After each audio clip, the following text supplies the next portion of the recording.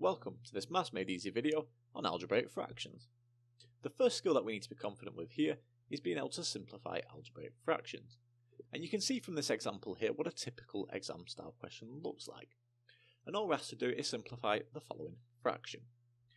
Now here, to simplify an algebraic fraction of this type, what we need to do is we need to find something that's in the numerator, a factor in the numerator, and a factor in the denominator that's common to both that we can easily cancel them. So what we're going to do here is start by factorising the numerator, factorise the denominator, and then find a term that's in both the numerator and denominator that's common. So we start by factorising the numerator, 8x plus 12, well we can factor a 4 out here, so that's 4, and then in my bracket I'm going to have a 2x plus 3. So that's my numerator factorised. Now if we take a look at the denominator here, this is 4x squared minus 9. Now we can use the numerator to give us a bit of a clue here. We need to obtain either a 4 in the denominator or a 2x plus 3. And looking at this 4x squared minus 9, you might actually notice this as the difference of two squares. So in that case, what that means is that we're also going to get a 2x plus 3 in the denominator, because this factorises as 2x plus 3 and 2x minus 3. So now that we've factorised the numerator and the denominator separately here, we can clearly identify what's common in both the numerator and denominator. And that's this 2x plus 3. We have it in the numerator here, and we also have it in the denominator. So in that case, we can simply cancel those common terms out. And what that simply leaves us with here is 4 over 2x minus 3. And that gives us the solution there to that example. The second skill we need to be confident with when working with algebraic fractions is being able to multiply and divide algebraic fractions. This example here is a very common kind of question. We've been given x squared minus 2x minus 3 over 2x, and this is divided by x plus 1 over x squared. So to simplify an expression like this, when we're dividing, the first thing we need to do is consider the behaviour of division of fractions. When you're dividing fractions, remember, we take the reciprocal of the second fraction and then we change our division symbol to a multiplication symbol. And then we just multiply like normal and cancel where appropriate. And we treat that in the exact same way here, even when it's an algebraic fraction. So what we're going to do here is write out this question in full. So this is x squared minus 2x minus 3 all over 2x. And this is divided by x plus 1 all over x squared. Now like we said here, we take the reciprocal of the second fraction. So in that case, we just simply flip this fraction here. So if we write out again in full, this is x squared minus 2x minus 3 over 2x. So we flip this fraction here, so that becomes x squared over x plus 1. And this division symbol, remember we changed that to a multiplication symbol. When you're dividing fractions, we change that to a multiplication symbol. Now here, again, this would end up being the multiplication of the two numerators together over the multiplication of the two denominators together. Now in this case, what I'm going to do first here is factorise where appropriate. And the only one that we can actually factorise here is this quadratic of x squared minus 2x minus 3. We can actually factorise that. That gives us x minus 3, x plus 1.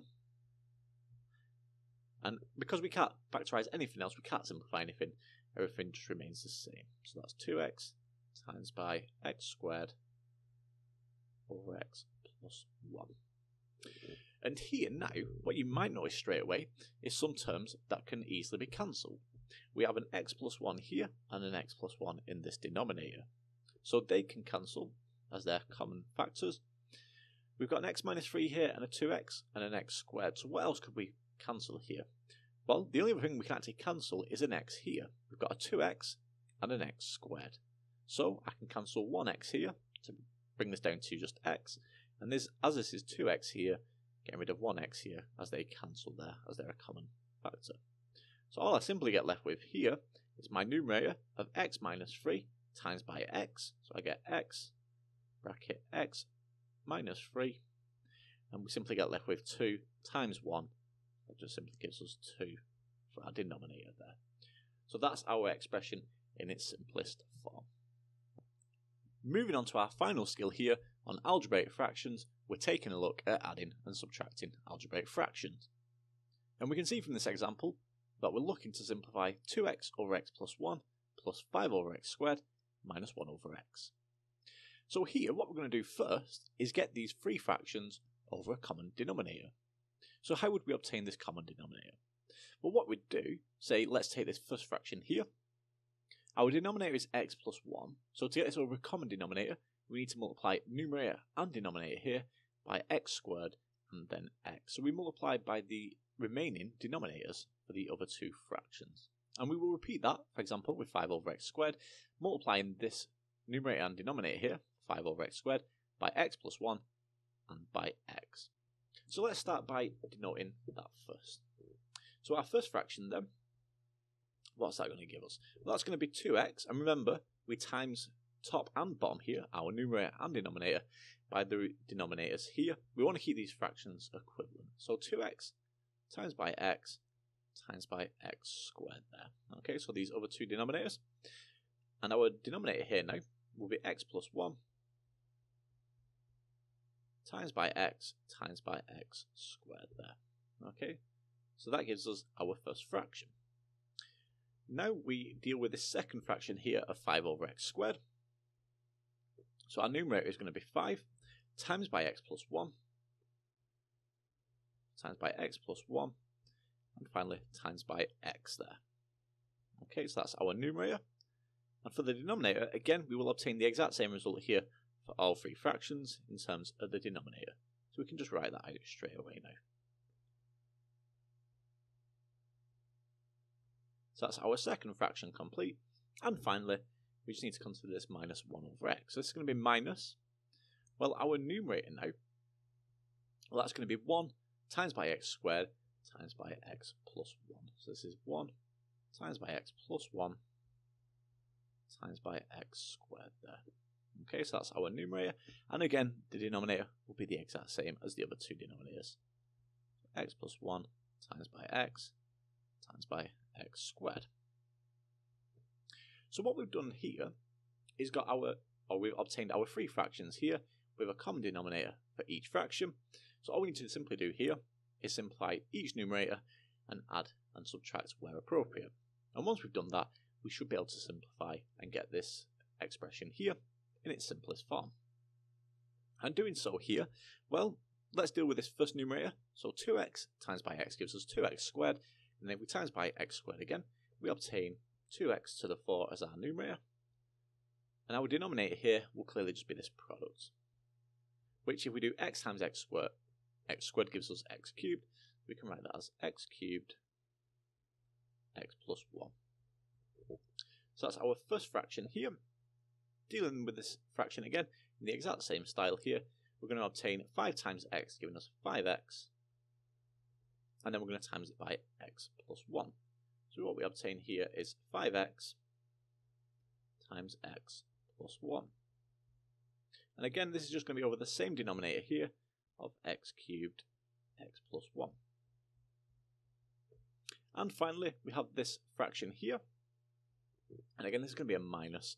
We've got 1 times x squared times by x plus 1. So this is simply going to be a numerator of x squared times by x plus 1. Okay. And again, our denominator remains the same.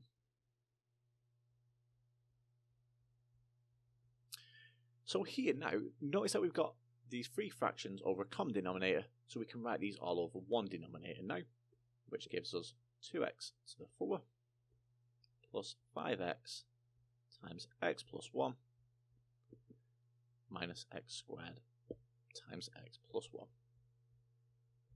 Okay, and this is all over here, our common denominator of x cubed times x plus 1. Okay, and here what we do now is we take a look at our numerator and our denominator, and we just take a look now to see where we can cancel terms if appropriate. And the only place we're actually going to be able to cancel here is in terms of our x. We've got a 2x to the 4 here, we've got a 5x, we've got a minus x squared, and we've got this x cubed in the denominator. So there's definitely going to be some cancellation that we can apply here. We just need to see to what extent. Well, here, in terms of the numerator, our smallest power of x here is this 5x to the power of 1. Okay, so in that case, we can simply divide top and bottom here by a power of 1, okay, in terms of x. We could also just expand here first, so let's do that first. So if we expand first and then we can just divide it anyway, we would obtain the same result as just doing it like this first and then expanding. So if we expand first here, we get 2x to the 4 plus 5x squared plus 5x minus x cubed plus minus x squared. And this is all over x cubed times by x plus 1. So here now, if we simplify here first, if appropriate, we've got 5x squared minus x squared here. So simplifying that, that's just simply going to go to 2x to the 4 plus 4x, in fact minus x cubed plus 4x squared. And then we've got our 5x here plus 5x.